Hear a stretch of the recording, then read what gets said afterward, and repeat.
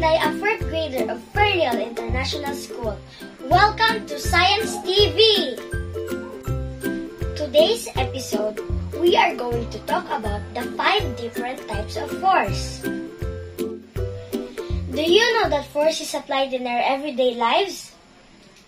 Force is a push or pull upon an object, resulting from the object's interaction with another object.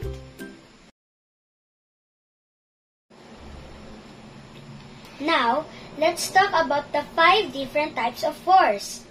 We have the wind force, electric force, magnetic force, water force, and people force. So let's start with the wind force. The wind is the movement of air across the surface of the earth. When the air moves quickly over the paper, it creates a lift. You'd think that blowing a piece of paper would push it away from your mouth, but actually, it lifts because of the faster moving air above the piece of paper. This is a demonstration of a wind force.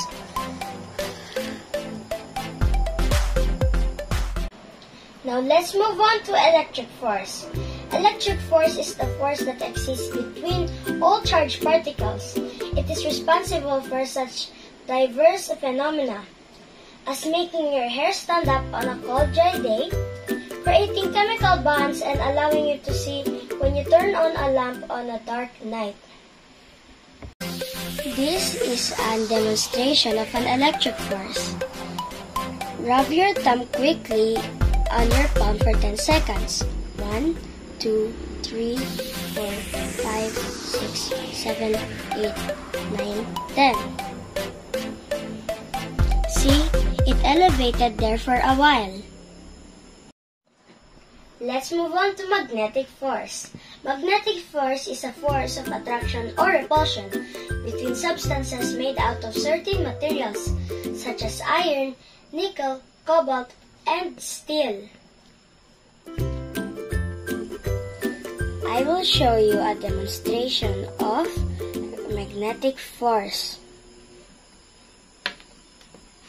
See, as I threw the paper ball up, it will definitely go back down due to gravity, and that is an example of magnetic force.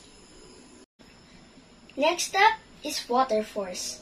Water force is a force that makes a flow of water strong or weak, high or low water pressure. This time, I will show you an example of water force. In order for these 2 paper balls to move, there must be a flow of water. See? The paper balls move because of the flow of water. Last but not the least, person force.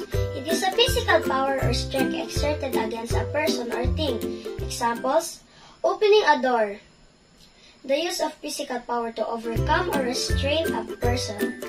And physical coercion and violence. This is a USB fan. I want to spin this blade, but in order to spin it, I need to use force. See, the 2 blades spin because I applied force to it. So that is an example of person force.